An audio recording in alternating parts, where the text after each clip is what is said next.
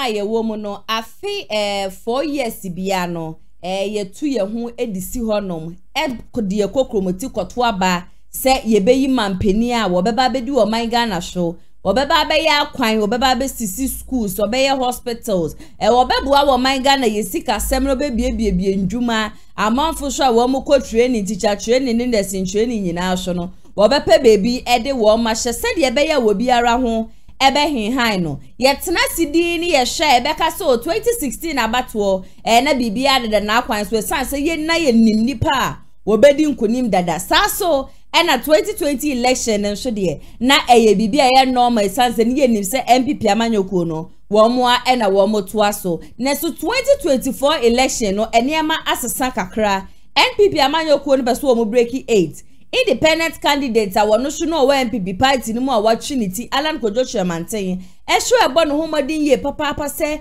bibia betumi akoko ye di ama no na wono so ba be ye mampeni saso era ye former president nso no Mahama ehwe nim se Ghana for beto abade ama no wo man Ghana wo hwe se de niema ko afibia ye koto aba party a wote so no se party no disappoint Ghana for a Ghana fo nyina to o manugusu ekasa ye dede ni ade nti uti echi a wonu se oh se de amafo kasa ekura no echese sa political party we de anya de obedi nkuni me ya de obewe na ya channel sa energy no e de akon different party but afi 2024 abato on ebusia eniema ente sa afi 2024 de eniema dane eniema eni esesa enkrofo agese wo mu gine nyina ehwe nim se wo mu betimi ewini election in fact MPP amanyoko no wo mu bo wo mu homadin ye papa NDC amanyoko no wo mu na asesa bre no wo matia da agese no peye ne enu ada ensema me de be shom ne ye bisa se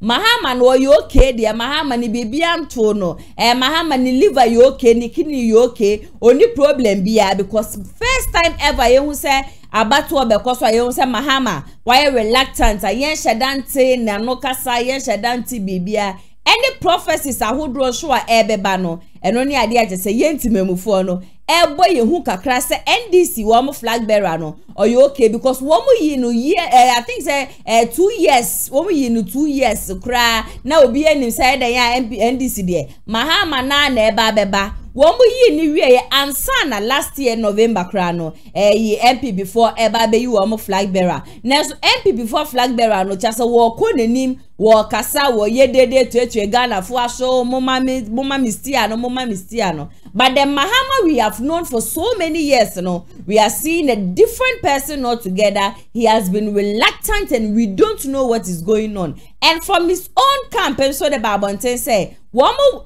running mate na wo me yino no omo aboa na ho na bibia betumi esi at any time eno any idea just say twetwe Ghana for ya so kakra ye di bisa say Mahama no oyo okay agese mpo no safi 2024 Ghana for to abama na obetumi awie ni 4 years no asumdwe mu ana ye hye Alan Kojo Chairmanten so de abusia enya asem keto Alan ebo ne homadin ye papa regents ahodro ni nyina no eyade a wo ko be memeka ne say the first ever independent candidate be a trinity as an independent candidate no wo kasa ebo ne homadin convince Ghana for and making lot of promises enya sem ketwa they be ameka me say may the best candidate win 2024 election mama ya hwefo nyina akwa ba shon confirm bra ti judgment so Kumasi online TV and some de ma bone se bede no me de nyina no e ba be so mo e wo fidie mu hanom say mo abre ne abre bia no mo jebre bacha no ne so be hwen sempa no na ya so wa me de be so mo e de ma jentua fa comment section na say share video we ni ade nyina no Nyankopon ensura mu nyina ye papa mesra mo ya mo ba comment section na se ye de nyamedifo bi prophecy be so ma na mu didi nyamedifo na tem no me na mo kama mo hu anytime I see that it breaks my heart me see bia baby a wo kwa asori no ebia me ya se wa me ti hese me wura wa actually dem first day meka say ebia na wo sofo no sofo nyede wo sofo mre but me come pia bonte meka hye me mu because Nyankopon friend no na minjina benkum na minjina nifa ye mu dodo na no me acha se eba musu nyina no eye nyamedifo nsem bi ode aba bonte a wo ba be gina ho na oye fake na oye kurasini na oye say no ye say ye be seremu lawyer fans of Atija Jumedie minim se me lawyer fan bia ni ho no mo be sa de ni de bia da de bia no eya na ye behwekofo ni bi mesremo munyina no na ya asewa moda makoma so but udi nyamedifo atema just imagine what is going to happen to you 0557036109 de ekoso wo mpotema enhwa ye bia no ubetimi e de aba be dan me e ya de ajase me ba betena fidie manum se me pensem mu na eja ya tutu bi di so de amane de osefata se ye tutu jane bi e de man wani jijumedi so ho obaso obaso yan se 0550623377 na 0557036109 Kumasi online media school any American Paint and a sabi wo ma soma se am de atija jumedi no e ba besom sabi ya mene mo ka say the Vim Lady what the same ababonte na Vim Lady nsem odi ababonte no osemu amo share se anka honorable Kennedy Japan embra independent candidate na monto abanfa ma nyina no Kennedy ni independent ya sori prekope enka se wo bas independent candidates moreover Kennedy enya aka se wonu independent candidate de wonko MPP amanyoko no eda na koma so do MPP party no enunti enobeka abawumia ho e wa Ashanti regional just wo mre campaign chencherencha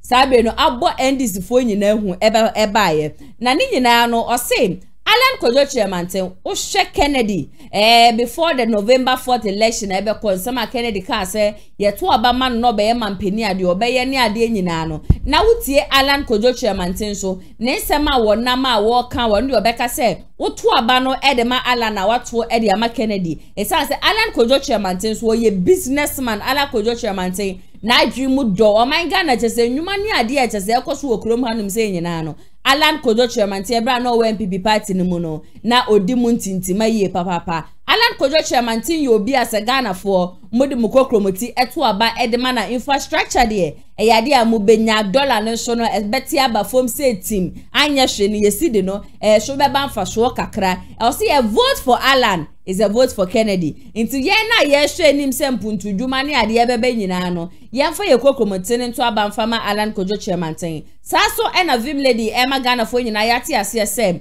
Honorable Kennedy Japan ne pacho wa be pa the fans nyina cho se wosere ye papa yemfa de si ye bia ne ye fanche no de party no mu ogusua ewo mu ni ade ose won de obeka se ne kwan so ano no esanse na ne fans mu bebre na na mo dwala ye papa se Adansie na Honorable Kennedy Japan wobeka BAWUMIA ho Ashanti regional wo mo be ye campaign woso no de wobeka Kennedy ohine Japan ontumi mbas independent candidate sa Inti se mo pese moto aba edema Honorable Kennedy Japan oba ya nka mo beto de na se nye hypocrisy ena ye Ghana for de ene on de obekanfo Alan Kojo Chairmanten ede ama yen se yento aba ne mfama no yetuma na ye behu changes ewo man Ghana yenkwe ni nkoti Vim Lady no nsem mra sisia Entu Kennedy Japan is Alan Tumala if you mean business anya nya atona ye mo a Tuma Alan here who say yes you really mean business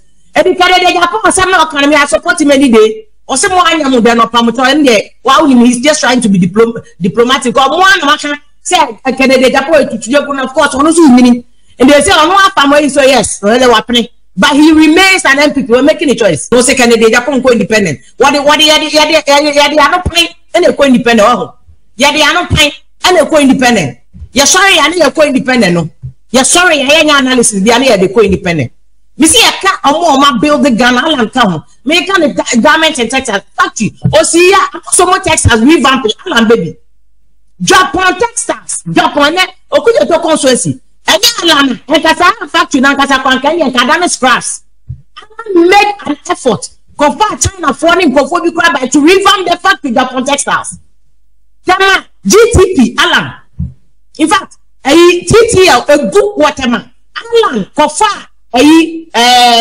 JC Penny a mighty from Adapla Brothers and one of your socks and if we Ghana export to US market and the government in Texas factory project that is Alan are you voting for Alan Kennedy Japan go independent we have an independent candidate already Kennedy Japan only Alan Chairmanten complete independent vote Alan is the independent person there's no difference Alan a businessman or business as one day was setting up business people the brave and protect foundation Alan started here and Kennedy Japan is Alan Tumala if you mean business and Toma Alan here who say yes, you really mean business.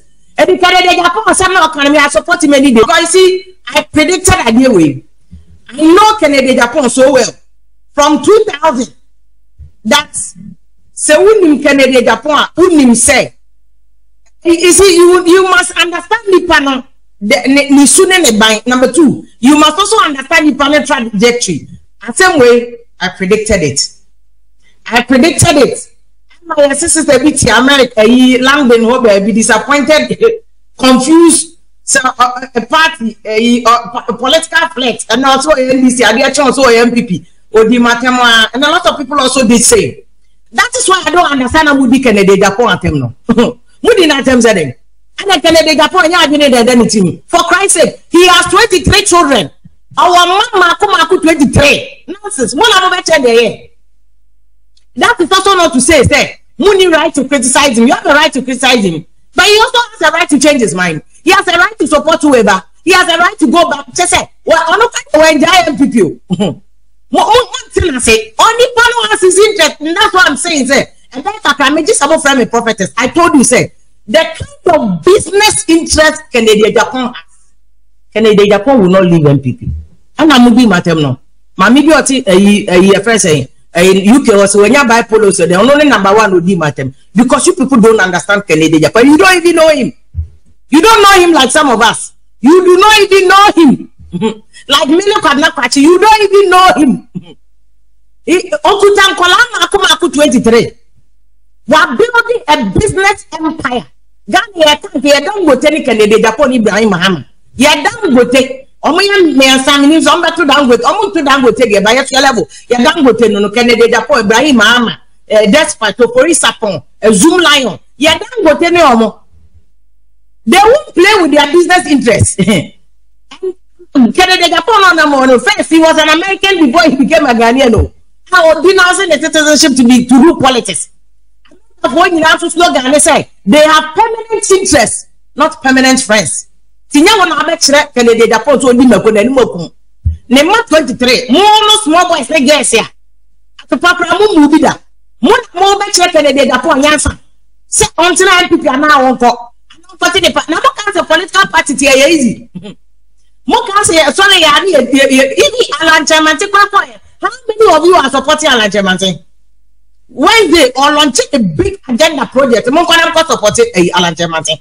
How many of you Mo ya amamu 200 Ghana cedis amamu wiya mo nko support it. Eto so ye hu mo na mo jiwi. Say no ye hu mo na mo jiwi. We need any ato about we for vote. You these people are the same people criticizing Canada Japan. Are you serious? You have no business. You have no business. All right, so yeah, he's a citizen. Can pollute our right to join whoever he wants to join. Nasi, me ame bra nasi na poku. Tamani. Also, why I'm media me right. Your pet, I've told you people here several times. Me from Parliament that it won't change. Me peba it won't change. Canada Japan me penasam it won't change. Everybody has a right. Now more politics as no. They for a choice that you have. So choice who could be Obi will be a problem because the moment I did a celebrity, now you be a word Dinikaka say Suron Amu, say the panel for Castle, say an answer of being saying one. And Nippon comfort of what to make a Shakawan stone boy almost supported the Amudio Matem. No China, your cover portions of their constitution. Ghana, your constitution, Oprah Winfrey, Obama, they all supported him. Jay-Z, Beyonce, they all supported Obama. What's the difference? UK musicians almost supported conservatives and now Republicans. Mama yanya sem kurase semono. Na fata Ghana for Adansie Kimpaluta Adansie for the first Adansie winning award. What you man na you not trendy baby na Udia be America. Omo here White House dinner. Yes, friend. He celebrates so bia omo here. Even Republicans cry. Biden to see from Momoko. Trump to so also here White House dinner. Almost be a media for celebrities you. Wow, from Momoko. Ghana Kwan and Krasasem.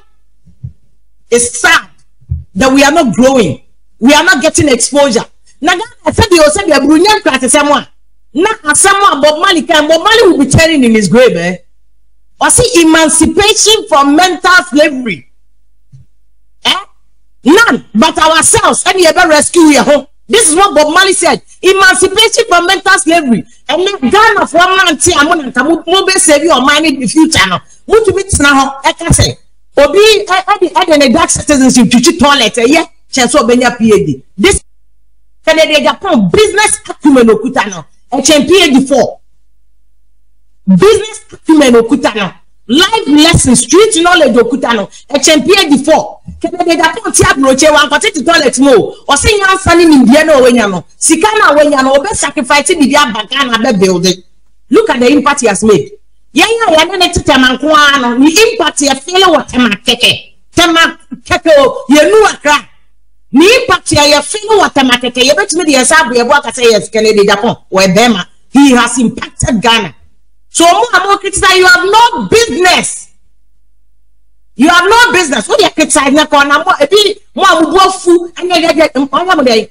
Obi papa no anya mo dey. Obi choice. They say they want to match it. Except you want to my and that's why they cheer. Yeah, you no be having a one now. What would be at one hour blue? 1 hour black. Because I tell you, I call. Yeah, we told you, I told you, second in Japan. The business interests are building empire, no are building. He won't risk it. That's number one. Because only pay piano. What did I want to do? And some of what you of course, he said Ghanaian. It was Yama Ghana. I thought 1 million Ghana. I was a Ghana baby. I go see a Bratamahabo. I had a coastal with you. Bratamahabo. Now, but you know that you come to 12 and then it will come to 12. Then you understand the kind of person you are dealing with. You kind of pressure. I'm a pet. See, I'm not trying to Canada. Independent. Okay, I say yes to crack and the Bible. Yes, to any politician. Yes, to no any politician. No. One can Bible so nipa ben no be see that I want to say. Say if he has enough to finish or complete the building. Yes, to was a planner. Not Canada Japan. Canada Japan nipa. Yes, one your politician you. Canada Japan your politician. Or no what translate to say. Was so ko independent. Mo amoka so ko independent. Mo be marry teku. Ana sempoa. One chairman tin ko independent papa. Ma ko donate 1 cedi amano. Nye ni sika na mo san paaje. Not because you don't think that Lanchamanti doesn't have what it is, because you can man leaders here, Ghana producer, we can say it without flinching. Lanchamanti is one of them. I mean, so you executor, Obi awa bing, what's here, Jumana say, any Medumana away, say, Unima Lanchamanti record, crying a year present, garment and textiles factory. I have been a witness of factories under President Kufuor, Lanchamantinum Sisi Mitema. Free zones enclave. In fact, the entire free zones concept, it is Alan's baby. Agoa, Alan's baby. Money at time or a Ghana ambassador to America. Or the US are buying negotiating say Ghana a product to be including vegetable buy it. Lanchamantin buy it export to America. Sika Ghana business people near any move factors. It's because of Lanchamantin. Buy it. And they see now for America, Mexico for shopping Ghana yarns. It be Ghana by premium value, premium rate because of Alan. More to a man, more penisika about to a man. You want to collect his money before you even consider him. Abro. Muya amo kwa chirasu onko independent. Wakwa ebia na muya Alan. Obama bank Kiti donating $1, $5. I am supporting the campaign. How much are you donating to Alan's campaign? Oh, baby, no, the we are Botswana, no page. Because Alan Kono, the principle, the value, no really be that. It was also. I'm probably been no second day Japan independent. What the are not paying and a co-independent. Oh, yeah, they are not paying and a co-independent. You're sorry, I need a co-independent. No, you're sorry, I ain't analysis. They are the co-independent. Make your choice. About one is about choice. Make your choice. Kuma uvoye almost dok na na do yi mahame almost choice no. Wow, also do people for vote for the person. Udo Kofi Quentin vote for that person. Udo Odike vote for that person. Udo CPP vote for CPP. Whoever, it's a matter of choice. Yenya same class same empataye.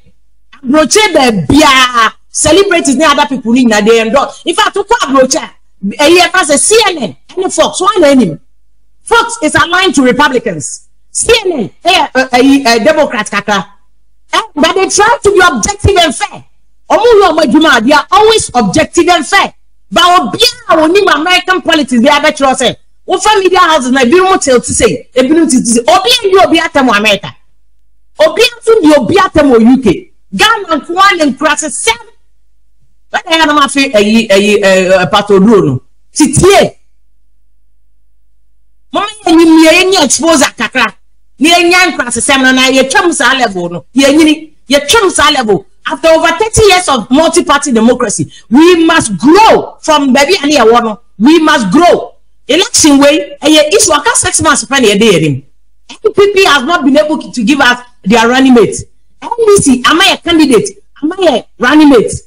Issues Ben will be added to table. So this 6 months election, this is the time we are not wasting it on Ken Agyapo Vim NPP for TMC, NPP for their being strategic. The way I'm campaign and I'm now to take up second. NPP are almost underdog, and that's what is dangerous for NBC. NPP for no, my so move your position or mobile campaign no more yeno, sa no more yeno. NBC they are not quite to see a really dada, and this is exactly what I said. I was warning NBC for against. Let me look for the video because normally who can say NBC full soldiers no my bono, no my ye be diatem. Yeah, me send message. Yeah, me here because if you can be there, NBC can nonsense. Some say yeah. They say look at China can say look, do not behave as if they are winning dada. All us on the deck. The BAWUMIA is exactly what they said to get told NBC to do. You know what your money costs here, a Ken Paluta small boy, and so no cry, Uncle Fonya. And just Ghana for see, excuse my French, may you so wear the Bamo Phantom because I can't find a better way to use. In class, some no mama yai. In class, some no mama yai. And in class, some. So bad attacking Ken Paluta. Number one, or Ghanani. Number two, he has the right. Which Ghana constitution the amo be or Ghanani say. As long as we are Ghanani 8 years and above, and I'll sign my to me to abba. And therefore to me to abba, you have the right of association. Constitution can clear. Or say freedom of association to me drum a quobia, a melco, memako, a Junso Krobo Foko, a you want Foko, Uwo. It is in the MPP, a quo. Say the NDC na now MPP no obi to kodon emelko obi so awo kwumai amode oboba yentijai kwa ni to obedom kwa foku a o problem ni say amu be di Ken Paluta atem chese me wo se ate BAWUMIA wa ya mfofo hi amaye eniema nko yenti amo hi but that is very na make for want of another better word enkrasem complete enkrasem mini abrama abeku Santana. NDC, and ya someone Abeku MPO, I want Fantimai, Abeku your complete MP. Acquire complete MP. Abeku Santana and Amono. I'm not so much experience. There's no reason. More parliament, they are not better than Abeku Santana. I've known Abeku for over 20 years. Abeku experience Okuta in media, in marketing, especially media no profit and but in marketing, in advertising. In managing, marketing, who is one of the geniuses in marketing. There is no reason why Abeku Santana should not be in parliament. I don't do me watching Abeku Santana now. Abeku Santana a video endorsing Mahama and you Abeku Mahama boy da you. And this Abeku so why this man here. Kuma would boy I saw almost a car so said ye. Omo Mahama same because Obiane you see, everybody has an interest. Now, politicians here, so many interest. That is why I don't understand how we Ken Agyapo Vim no. Mudi na tem saying, and Ken Agyapo anything. For Christ's sake, he has 23 children. Our mama Kumaku 23. Nonsense. That is also not to say, Muni right to criticize him. You have the right to criticize him, but he also has the right to change his mind. He has a Lady ene yakwakotie nsem aba no sinti no mo amoye dede ena Kennedy Mbra independent ni na no Kennedy ne modern bo chese nduma Kennedy ebiebie wo man Ghana eno wa bi na Alan Kojo Chairman show Why say and Sama Kennedy back can yes or to motor Obama no base no. O share Alan Kojoche Mantin so the same thing to under Becca check Ghana for you now. Say hypocrisy and a queen. Now your person on book in Japan boom oba no bedu or my Ghana son quadia and the Alano. One Alan Kennedy ne Alan no pe into Munano, Mofam Coco Mutino and Twaba and Farmer Alan. Made a be a mecamisi and people near the senior. Ya show woman you in our share. Ya show woman you know share yen and may ask woman to me as woman you know in a mobile one may bet to me a boy. And it's an I am a stress and a yebe pa. A yempe independent candidate Alan Kojoche Mantin. Now 4 years or ba minim say they are. Obeba no homo de Alan Kojoche Mantin na adwemu do ye papa nyansa ne de Nyankopon de bia ma no wo manga na se ntumpo ne ade nyina no memi wo chidie se Alan Kojoche Mantin ebetumi esiesie niema MPP amanyoko no wo ma se nyina na Vim Lady na no mu nsam no anhwe ho no ma wo san so de to aso se Bawumia nam honom sisi abawumia no wadare no hu bibia wo honom wakopefo nketua bi ekura no ende Alan ofre Alan na se wo ofre Alan no pa Alan chow se Alan nsa shombra no meka MPP amanyoko no na NDC amanyoko no kwa de onu Vim Lady nti wo mase enkrofo wo mu fi party no nyina no NDC amanyoko no nya wo madwen se wo mu kokra no wo mu no maka kokasa 6 months to election and this amanyoko no mo mema ye mre wo ma deda de akwaso okroma nim se wo mu nim so afi we election wo be fa ne fala wo se hwe afi we election anya de amoba be fa ne fala o election we mu odinye papa na Samira Bawumia so a wo ye Bawumia ne hu keni no wono so bo ne ho madinye papa ne ye se mekuo ni wona agese mre wane ade wo ma wiewie school dada ne ade nyina no Samira Bawumia chi wo mu nyina ka wo mu ho abom na wo matumi aboa MPP amanyoko no mo break the 8 saso ena Bawumia wo hoi wono so bo ne ho madenja se presidential candidate a wo mu wo saa yinkuo gitenkete bi a wo mu din shada amafo shada ni jide bia wo mu nte wo mu nka no Bawumia abo ne ho made a wo fefre wo mu nyina so se wo mu mbra na wo mu beka MPP amanyoko no ho na breaking the 8 no entumi mba so oso hwe mo de mo nim se Bawumia na mo no mo no na ono de ni bedi abede no na Alan kura we free mo even though Alan aye t-shirt ni bibia nyame adoma ekina kura no esi Alan no lanchi we fufuro kura so still Bawumia ni abra wo frɛ Alan pa Alan chose ombra back to the party one oh yeah wo mo boni even during that November 4th election me de bia meka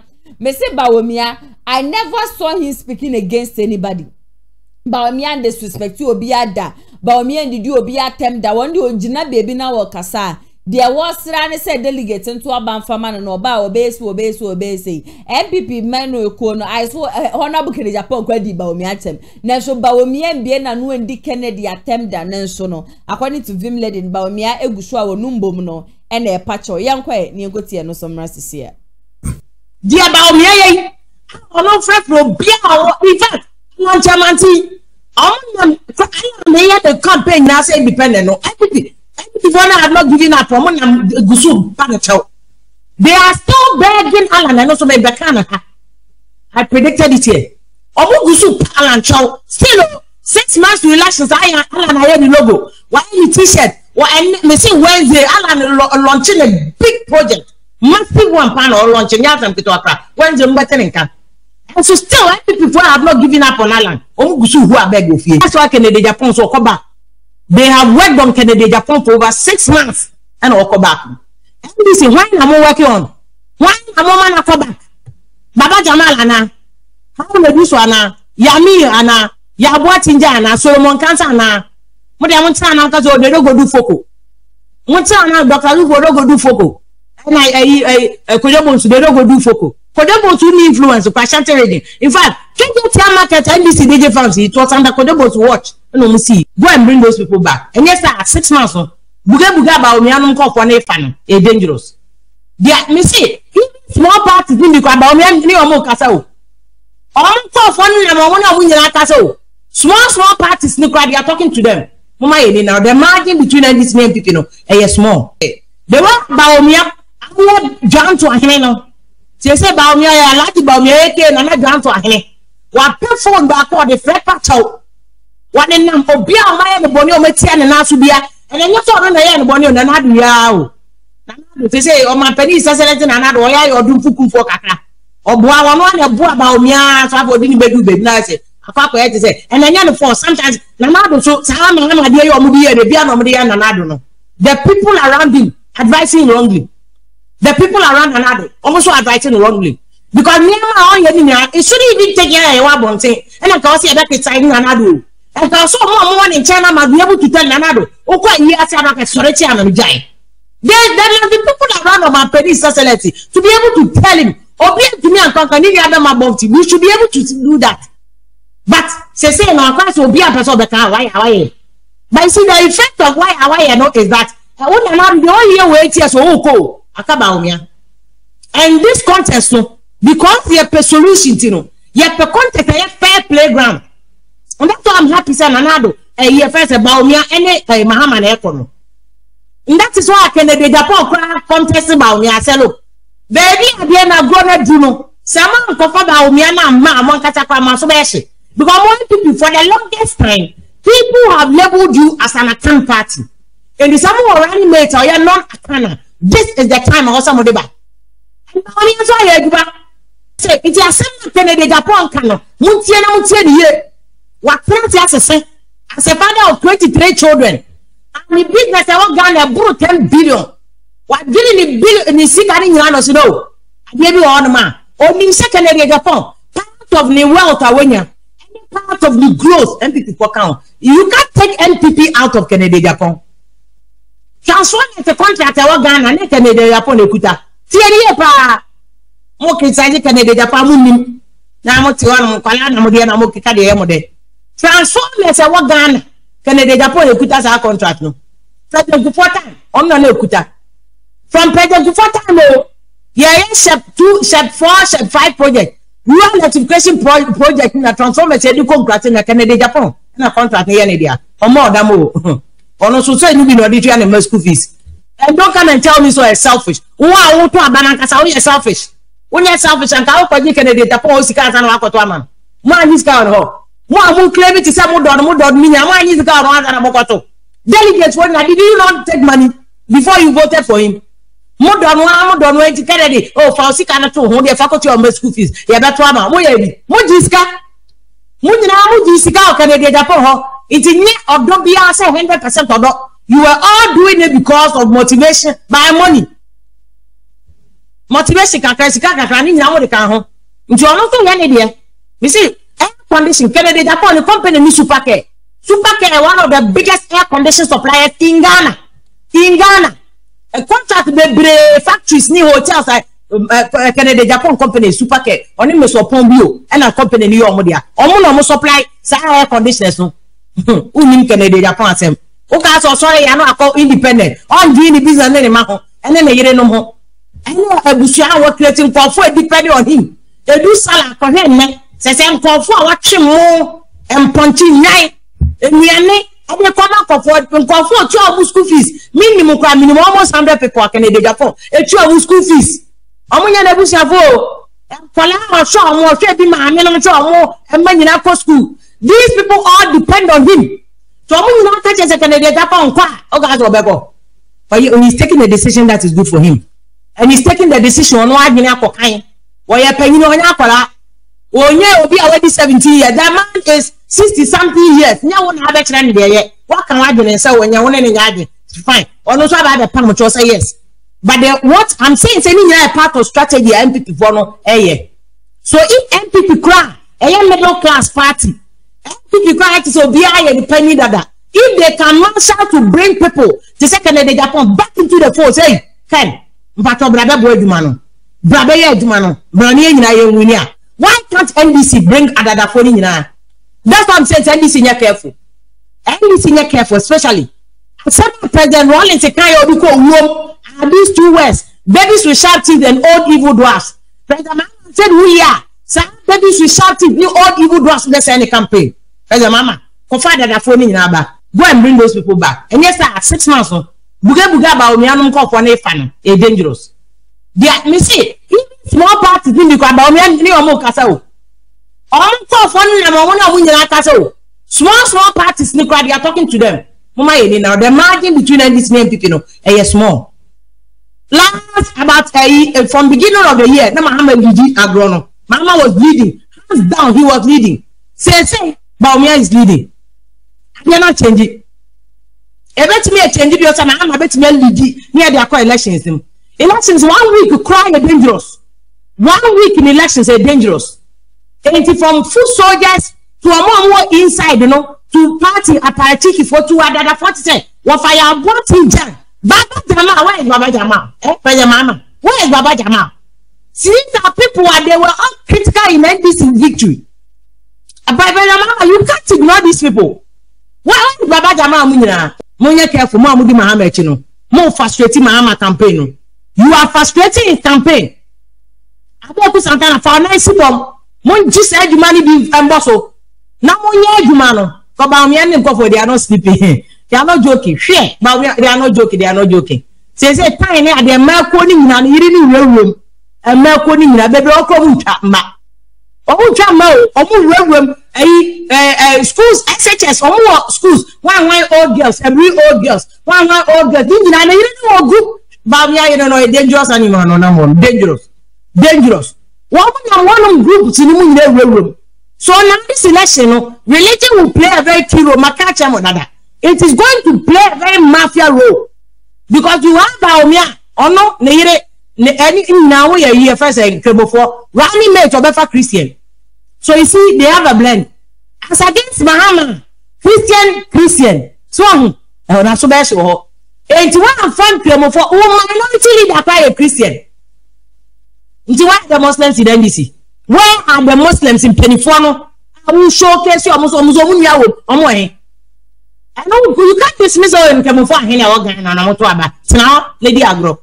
Look at the number of zongos here all around. Now, Lady Agro, joke there. They also see joke there. This is why I made them insist. So you need a Muntakanum, you need Hudu Yayamo, you need those in Penifon Camouflage who have influence. Baba Sadiq money I don't know Muslim young men. You need them. But men for young man, they are so for more influence in the Zongo communities. Namu Anya Mama. Sala say Namu. And 1 week before the Sala, one in Nam Zongo, 18 years, Juma, a bedu Sala, you have done all the job. Dear Fabian, this election is a make or break, a do or die. It's just a transformational election for Ghana. This election will determine whether Ghana be and answer Ghana. The election will determine whether Ghana be and answer Ghana be. And that's why Kennedy Japan so come back. They have worked on Kennedy Japan for over 6 months and will come back. And this is why I'm working on. Why I'm on come back. Baba Jamal Anna, how will do so Anna? Yami Anna, Yabuatinja Anna, Solomon Cancer Anna. But I want to know they don't go do foco. One time, Dr. Lugo don't go do foco. And I Kodabons, they don't go do foco. Kodabons will influence the Pashanti reading. In fact, can you tell market NBC DJ Fancy? It was under Kodabons watch. No, see. Under Kodabons watch, no, see. Titanaka Kodabons will influence Pashanti reading. Tinaho, Nakas will influence. Because Pashanti reading for our sideline, your Muna. Yami, our sideline, no. Mutak, our sideline, no. Kodabons are silent. How will you get the 27? Meanwhile, 27, we increase 30, 35 kekepa. Presidential election really. If you increase Ashanti region vote NDC quota from 27% to 35%, NDC will win. Today they joke. Now, Vim Lady, and I just say equity in some banana. Some of Vim Lady, I prove her nominated. Once I make a 2024 election, they will see. And yet better, when you have what I had to previous years, no there be 2024 day, and you do or die. NPP for we near first ever. So a Makwa candidate, a warrior non kana with me babejina, and a woman should grab a sign first ever a political party, with me breaking the 8. NDC for we near first ever in history, sir, or be a opposition. 8 years now a samba back. Alan Kojo Chairman Tinsu Winia, ABC history of Ghana da, say independent candidate but to me aba bejina na Ghana for inado mko promote to aba de ama wo. It is our political parties me ansani nyina no. Wo bi e born home adion. In fact, me the day me come see Bawumia, say they were like was surprising me. I never expected certain things from Bawumia because Bawumia kwandu obi ana me dey me ka so Bawumia. Me sure say that another that go for what destroy Ghana ne dey. There is no hope for Bawumia, but Bawumia chese share on another that go for do yen pe o. One know your mate and another your driver and another na dey car na kwa kwapema. One mate no osre Ghana for say mo fa car ni hye ni sem. One day when him driving, where we bet to me a sharp careful near dear beer, a bet to me a boy ye papa. NP before you NDC you Sisi anu ni na babbage na yenti me before say nipa yen ye be shy ye di ekokomoti e be to aba na di amano say ye te asisi esi e ka say bia yen to aba na fama Alan Kojo chairmanten san say Alan Kojo chairmanten ba wo be ba be sesa ne memu e di amaya me wo gidie say he is definitely going to win. Alan or body homodin ye papa penny men can dadamo.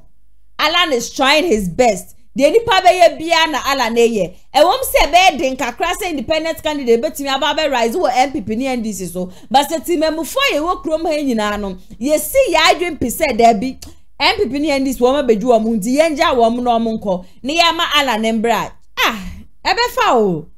Ebe from 2024 Vim Lady besie. This is the year ye dey sure say Wamanga na ebe ye anas wamanga na ye nti mo amobeto aba fun dia ma obi asa akeke ne de na mo ana mo ma na mo e wo se mo amu ni se sa aba fun na mo kwa akoto no wamanga na nkwahwo ye ba bekom no so ade ase nti ne wo to aba de a mesrew to aba ye mame ye brene ya bra bibia bo adiu bibia me se last 2 years keke na kenke ba ko e one Ghana ne 1 Ghana 50 pesos ene kenke ba ko 5 cedis ba ko no kra ne be say yo ebusia emmeo ubedi kenka is we di 2 na mo pe aduane te sa brante pa mo ne de kenke no mo je 3 ne 4 imagine anopa keke o zia kenka aba nso no enye de anka wo zia kane kenke udi na nopa ebetumi ada ho akosi enwumre zia kenka aba udi ya cha 3 to 4 hours na komisado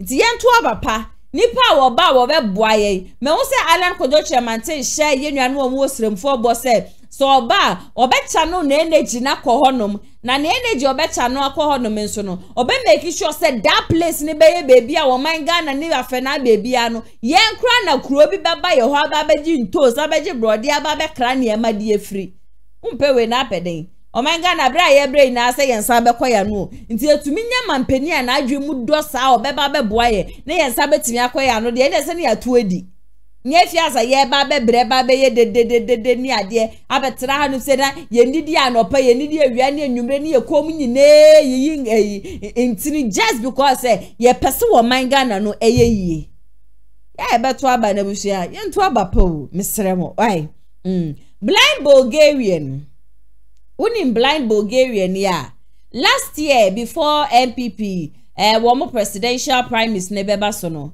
abrantie ba bontin be didi honorable Kennedy Japan na tema ebusia nya meti he kraji minsem aside that wo hina wo bua ono Blind Bulgarian ni epeja no ehso ni mu ede ne ko school ni ade nyina wo be didi papa ya tem ebe tutu papa di ni ade ebusia wo kroma nim se na nsem fata sabe ya me mo kase baba bonti aba be upload honorable Kennedy Japan wase oda honorable Kennedy Japan asiye papa say wenti ensam asanko asefo ni bi eke kanu akwakodi Bawumia chi akwakoye campaign edi amano mane ma wo bia ndada ono honorable Kennedy Japan da na mbom ne di obesire free honorable Kennedy Japan hono man say said the MP before then 10 cents about Bonteno. This time now was our join near just 1 year campaign. One shone a cassa ye, one shone near maybe obey ye, said ye bay ya. Na non sound quanko pa, na MP before fan become by any 12 cents and I said 13 cents. And the amount for just say, one more Cassama honorable Kennedy Japan, we are for KTV, Shaibula Sisi, Mia Minipa, what to be the man woman in one fine spell be just said the Blind Bulgarian room. Where's the far Cassano, Miangasabi Mono, I didn't him, also Kennedy or Strow. Shana one more be a man and destroy political ambitions. Mema wanom be party sese ne afibie atwam na wani abedi a wo kasa no na Alan Kojo chairman tin so free party ne mu so no Blind Bulgaria ni wa tutu bi dia mane Alana wa cha ndwoma bo ndwoma ina dia mane yenkwe na yenkotie Blind Bulgaria no so mra sisia enche bia na MPP for say omo primaries na primaries no it was keenly contested nipa du ene ko file na ye to aba ne wie na say so ne so e ma nika nipa nu ba nipa nu no ora alanche watin etwe ne ho efima ono jai kote ne party boache jako ono so wanko biem nti ekoye Mahmoud Bawumia our vice president and KEN AGYAPONG MP for Asin Central you are denimo ono so a contest bi and na ba ko kan also free akoto former agri minister na eno na eto aba no Bawumia di nkunim na nipa bebre na KEN AGYAPONG ana yura Kennedy ohene kwa me na akompre ko Japan obe join the campaign trio na say on join ni nemu menre ya ye tie KEN AGYAPONG wa join the Bawumia campaign team no the CRD MPP MPP nkabom MPP is united because KEN AGYAPONG be kasa and wo hwe ne kasa na wonu so agya to say ban mputuduma you can't compare MPP to NGC and nepa pay upon nyama course na any nyama okika during the primaries ni na papa na who said it is better to be in a party than to be an independent candidate obete KEN AGYAPONG be ko independent obete KEN AGYAPONG say obete KEN AGYAPONG say and we join the campaign and I think say one KEN AGYAPONG has shown maturity. KEN AGYAPONG say in spite of all the nyama ekoso bitterness and all come any nyama amount for the year no me kura me kan bi any nyama ekoso nyano you can't be bitter forever. At least edube bia you have to let bygone be bygone. Bygones say bygones bygone. Litigation must not be forever. What I say edube bia manso say manso etu den etwa. And I think say papa no che say o matured and idea why a boa MPP assign boa no KEN AGYAPONG now it gives him more credibility in the party.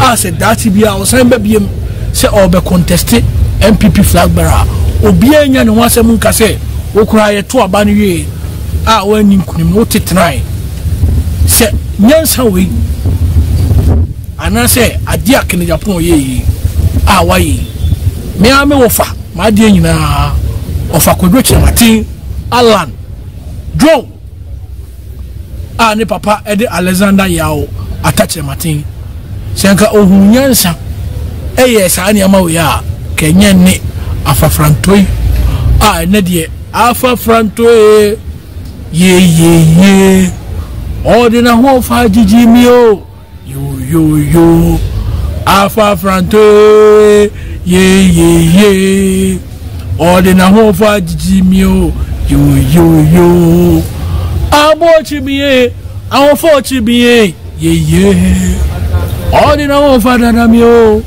yo abochi biye ye ordina ho fa dada mi o yo media mesi mada sana mina gu abontin mesi menyo dopa sana wakofa afafranto yelo owuri sisi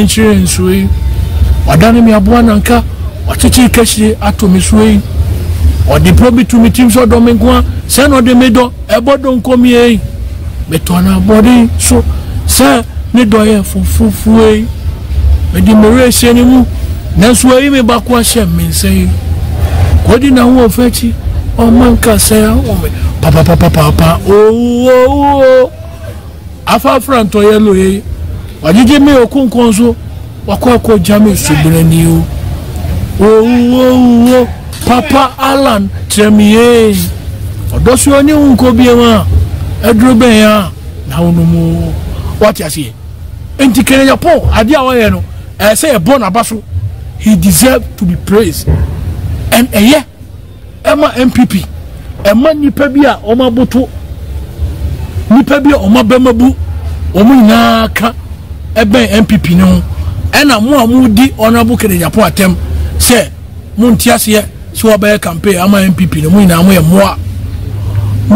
moa mo nim nyamuka because Ken Agyapong we popular tin land e Ghana me na me ka temo senka Ken Agyapong onwo anim se Ghana ha no e be din pa se obeko as independent candidate na obe win election and wo hwe Ken Agyapong obra wa bre e MPP amanyoko eni ni sika wa hwie egun eni nyama wa ya onye jimifo se obema ne bra ye kwa ena ye to aba na enye udi nkunyu a ana udi nkuku a enu nche se the world should come to a standstill 92 MPP for to Obama Professor Duwai President Kufo wanti antena oye campaign edema MPP 96 Kufo be MPP flag bearer sana 1998 October 10th Sunyani Nana Kufuado odinku Kufo bonufum from odinku ko poto enso 2000 ye na ehu se Nana Kufuado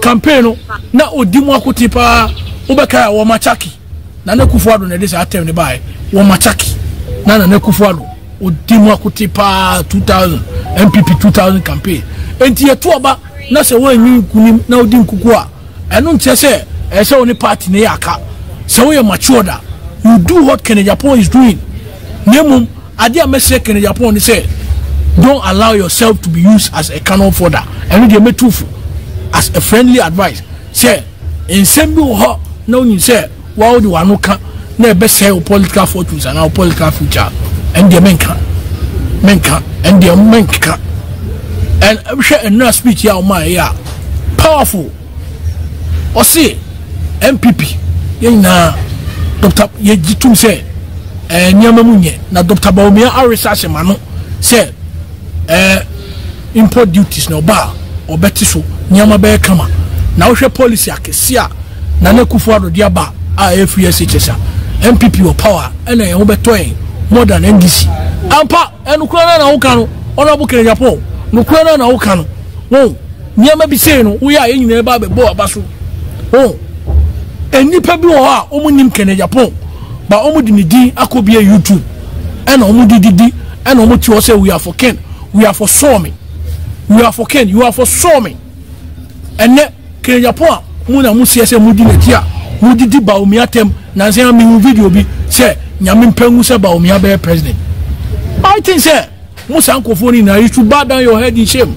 Brighter Media, we are for Ken TV and Steve West TV, Steve West, Shaibu Lasisi, and Sankofono, Marie Amwakwabodu, me am first wife. Sankofoni na you should bow down your head in shame, including my first wife, Marie Amwakwabodu. All of you should bow down your head in shame. Me all Marie Amwakwabodu, now also MPP ni, and now say who fani na Kufuado. And na Kufuado na memo ni say the old Mahama.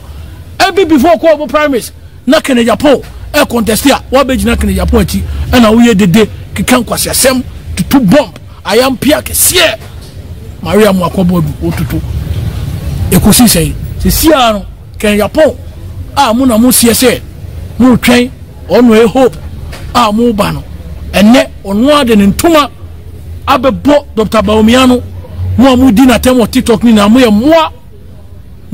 moa because Ken Agyapong or the bona fide or MPP a bona fide property and some of us are very proud of. Some of us are proud of Ken Agyapong as a member of the MPP. Ken Agyapong, you are wise, you are matured, and at failure, yes, your message only say don't allow yourself to be used as a cannon fodder. Assembly or now himself can memoir. Intimua, no did Ken Agyapong atia. Wouldn't it be a YouTube channel? Only we are for Somi. I'm to say we are for Ken, we are for Somi. Abifajan, Aqua and the D crown Timitro, Abifajan, the D crown Timitro, on tip to Aquano, Wapo, also I know the Dimatem. Now, one was from Frankadani, say Omedi Dimatem. Frankadani, Umi Tufu, we are small boy. Frankadani, what we should video be a move from Mano. Frankadani, you are a small boy. Who and Chebia, who say, we a political science student we University of Education Winneba say ampa minim say ampa but say ampa so we a political science student you have a great future wonim baby anyankopon de obekwa kodu ebi adati bi obetima be DC obetima be MP obetima be deputy minister eni abrifajan kwasia we ati abrifajan we a onu Libya eno nam so kopie Germany okura wo nkrata onibi oni nkrata o Germany wo abrifajan konfuo abrifajan obobo also a player blaster kura wo ntimi ammo abrifajan wa mo team papa bia o Ghana ada football coach no boy coach na no bobo so a professional footballer eni kwasia illiterate weti Frank Adani say am pass we a political science student University of Education Winneba ma wa dwimu mie behave as a political science student enkodi kwasia mpani abrifajan we a wa mo brabia obrana beating we a wa kotia Germany we eti a odi kre Japan din ena edidi ena we are for Ken we are for some kwasia wo betime for Ken ene kre Japan na wudi na tia wudi nkofo atem amodidi matem no won se woni ewu se sia Ken Japan ena join Bawumia campaign team a oye campaign mano fekeke ena wo hwe senya Bawumia ene Ken Japan a pulling crowd Kumasi Swami magazine Frank Adani na fekeke na say me share video na msi ti see me aminu yaketwa Frank Adani me aminu yaketwa me penasem Frank Adani me penasem pa na onu no abrifajan kwasi ampeni kimifo no e na amane ye ne oya odidi matem no ba me Frank Adani de odidi matem a medite no me nidi na tembi abrifajan na medite na tem on de o kimifo abrifajan o mo brabia kwasi konfuo uti Germany konfuo passport kura uni bi aboa Germany kura Germany na otino uni nkrata stowaway Libya na unam na odi copy Germany na odi kre Japan dindidi kwa siampeni obrabe no wabo abrifajan wo kwasia wo so wo tio na mu ye video say na me University of Ghana sa kemi University of Ghana kwasia abrifajan wo primary no kwa utimi wie udi kwa obetima tro udi abrifajan de ka spell kwa obetima spell wo kwasia wo tio na mu ti YouTube wo na mu di matem no mi shomo se se je mi shobia penifo bi na ni me kasai na ka wo abrifajan dia me de be ono Frank Adani de a small boy o ya kola o ya makola me small boy me Duncan boy akwoi se onu Frank Adani no o ya me small boy kra on do me small boy me ni problem but me I have a problem with Penny Bonia or Sheman Kolari Nanka yes your penny or Sheman Kolari Nankano ye bunankari for account abrifajan your stupidity na utio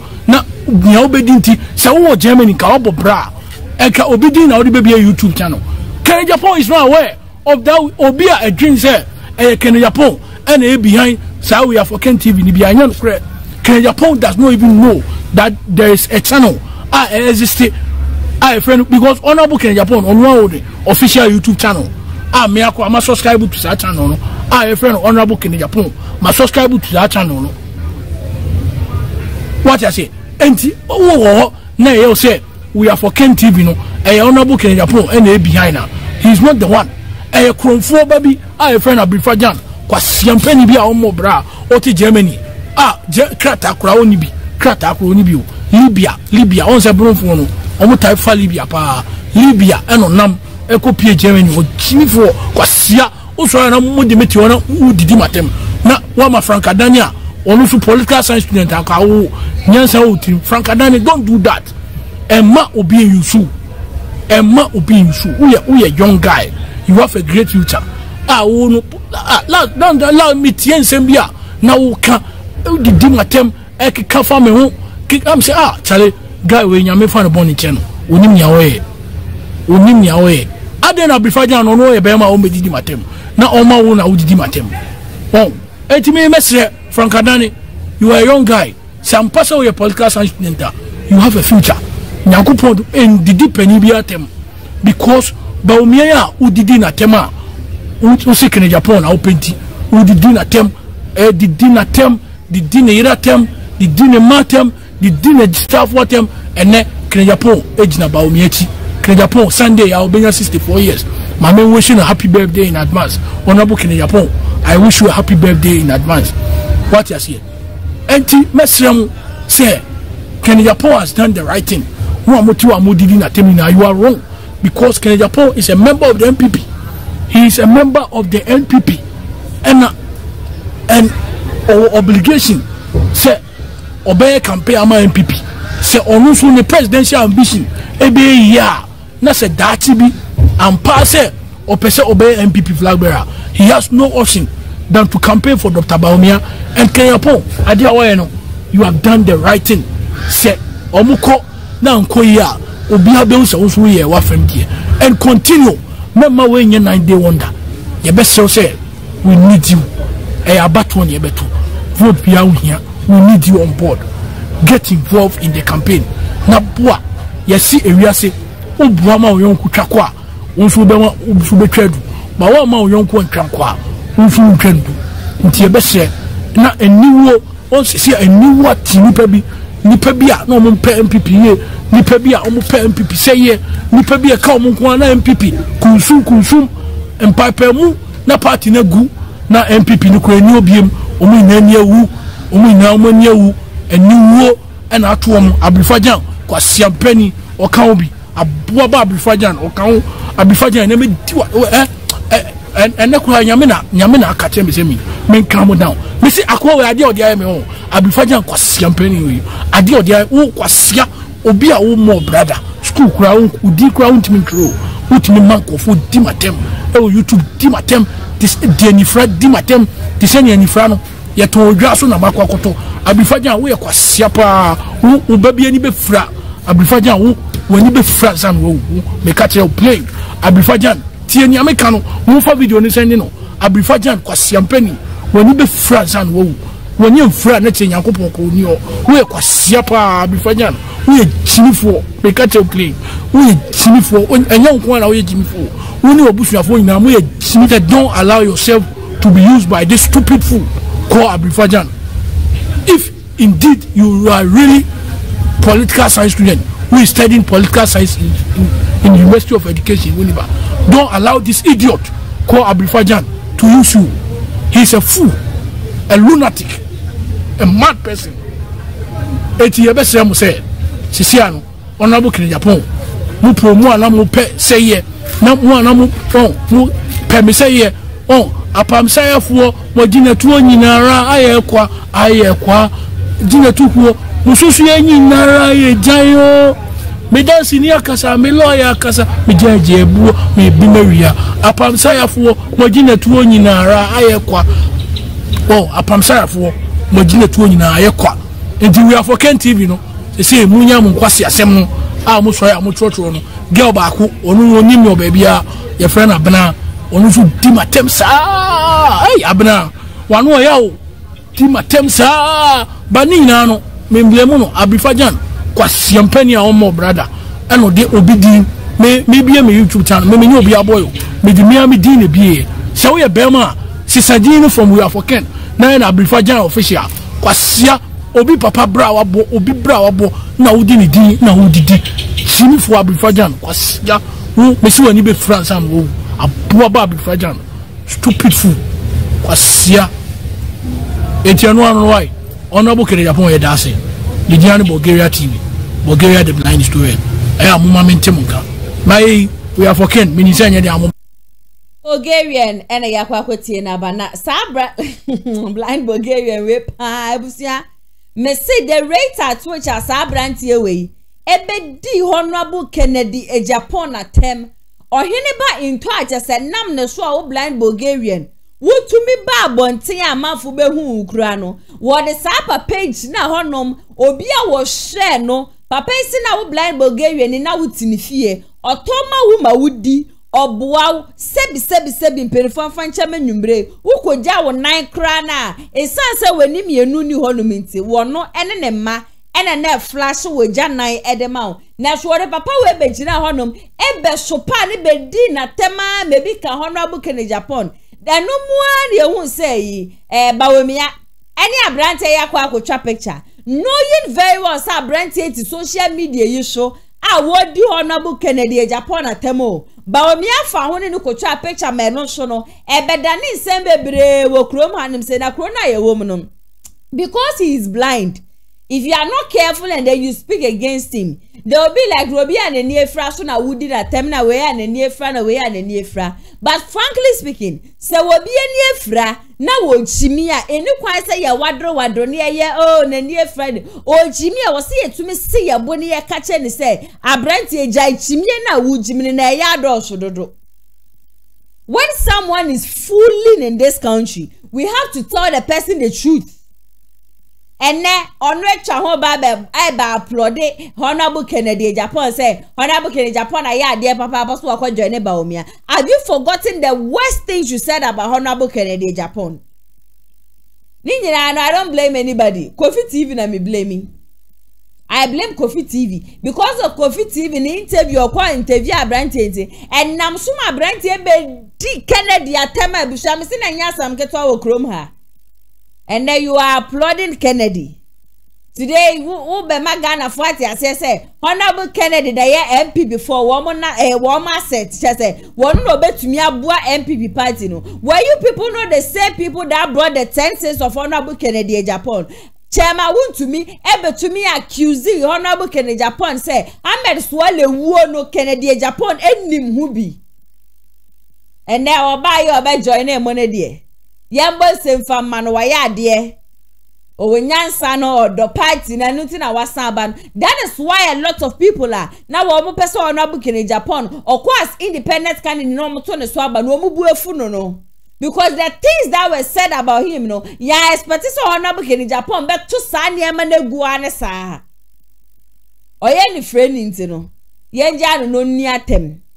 You hate so be attack you but you sorry now we attack a man for the number of times you have attacked Honorable Kennedy Japan and no him by to ya won no show won sabua wo ni fear na wote wo msi unia mama o to aduane ma wudi o so ansuo ma wudwale ene wi asena ye wo mu na nkasa no de bia me kam se Honorable Kennedy Japan de minima koma konkra nyankopon de tu mu edema no.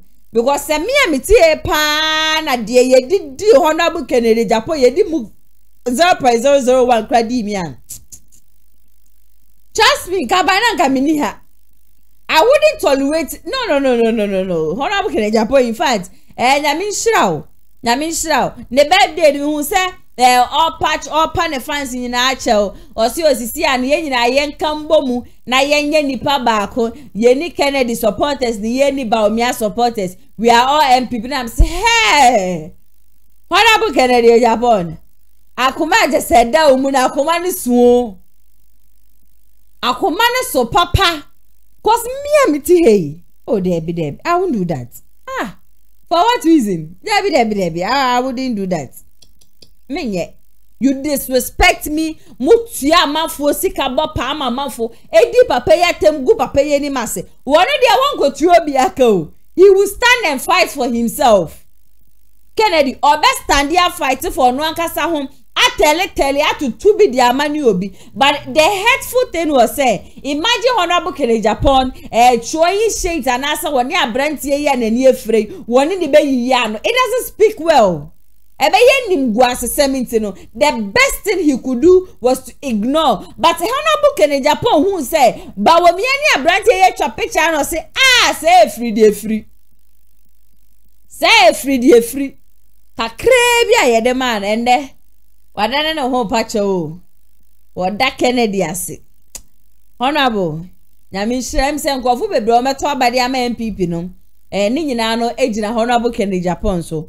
But ye mu bi nso wo hono ma the Honorable Kennedy Japan begina ha be ye enya de be pusu yen ne na epusu yen ochina ebusia aha na mbreva me kwan na nsema me de be so mo no me de ni nyina no aba na wie ye de ekoso wo mpotem bi a entwa ye ya pese o de be dan na ya asewa no se ya akwehia sama kwan na enye mushuku adan na enye kese de ekoso bia wa wo sha sa de we de mu hwe okamafo mu hwe obi manaka bi e de amamo no me bacho videos, audios, pictures ni ade na no. Obeti media send me our WhatsApp. My number is 055-7036-109. When eji jumedi hu ba so obeso yan se oton products bi yemo hu de road some farmer wa 05506233777 and 055-7036-109.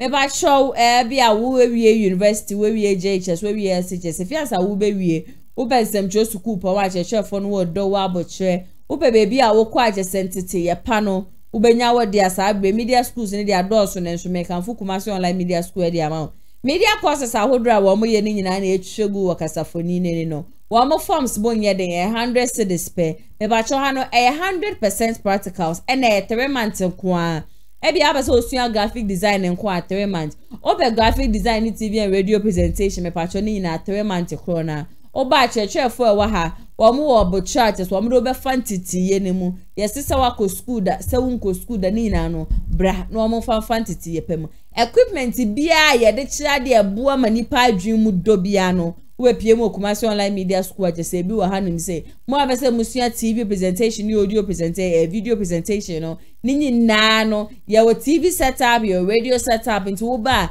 de obase ye kira wo no de wo wani je hu de ye wo field no santity ye ne mu ene ye do be fa abese osua graphic design so kwa the same thing camera handle na Thursday ye show camera ne so ye do akọ field ye church ne me so nya ne baby a o aha na practical senkwa practical by your first day na you do rest studio a church ne me so umpewe open the forms no benye be of founders of Kumasi online TV ye share kwan ye Kumasi Asqua ye ne Ti Amas ene din hwe ni for any inquiry 0550 623377 and 0557036109 numbers 2 no betimi afreyen esi ebia so program ben show and I will ya up say ye ba ni ye betwa program no edema ye cameras de ni efe de bia meka ye lighting system nso de busua edemu shonko de wo ye bia se mo ye school se mo ye sorry se wo ye wedding se wo ye se wo ye birthday se wo ye ni nyina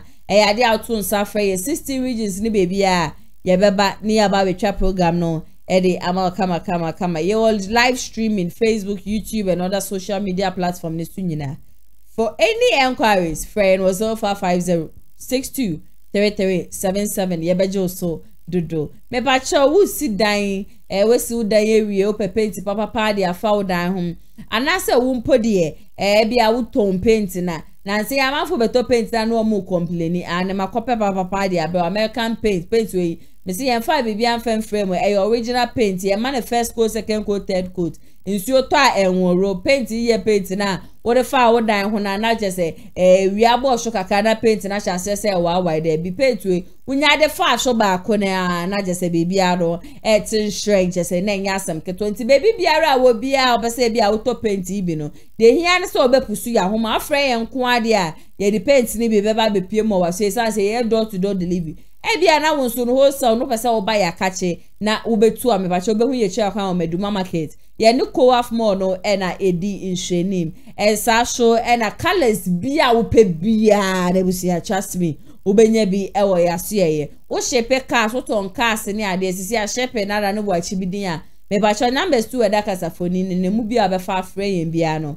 ade a ye beje bre na eja ye no atwehwe nkomo cars no ye beboa na ye de aba bepie mu o man mu ede ama kama abrante pako joma no and it's na MC honum de mame saso na Dennis emadudu okunu na edit video we de mame executive producer Mr. Daniel Yeboa lawyer fans of Atija Jumedi munyina no nyankopon hwa mu ye papa mo amoje brehwe Jumedi nso no madam asemsre mo share video we mamo amanfo na obi ehu de ekoso ewo man mu unya subscribe so amepa chopa subscribe mame na my thumbs up nso ewo hono mi ameli Jumedi ebesom mo edi amete swane nana ya so de beto fom bia no mesa betena fidie manum say the hon sensem nyina ba be som stay safe besan so edishia Amafwe Kumasi online TV production yaba ne de ne yaba yede equipment ekukudam ana yede aba se eye camera de enam wiem de nam fom de nam ensuom ni nyina ye wo bi ewo honom a TV production yabo a hu ye pa se wo ye dwumadie bi etese wedding eye engagement and sorry ana schools se wo ye sem na bi na pese betwa ko all the social media networks and so ede amaw ye ni ntotonsa na fre eye Kumasi online TV production for na yamra na ye dwumadie ne hama kama fe a ebo no eda fom pa the production so the sound quality video quality ni nyina ewo soro opese wo hu ba bia wa ewo Kumasi eyetia media opposite one ma anase to nsa ne frɛ wa homa trufo so 0550623377 Kumasi Online TV Production yedemufua ewo Kumasi Kodua mu.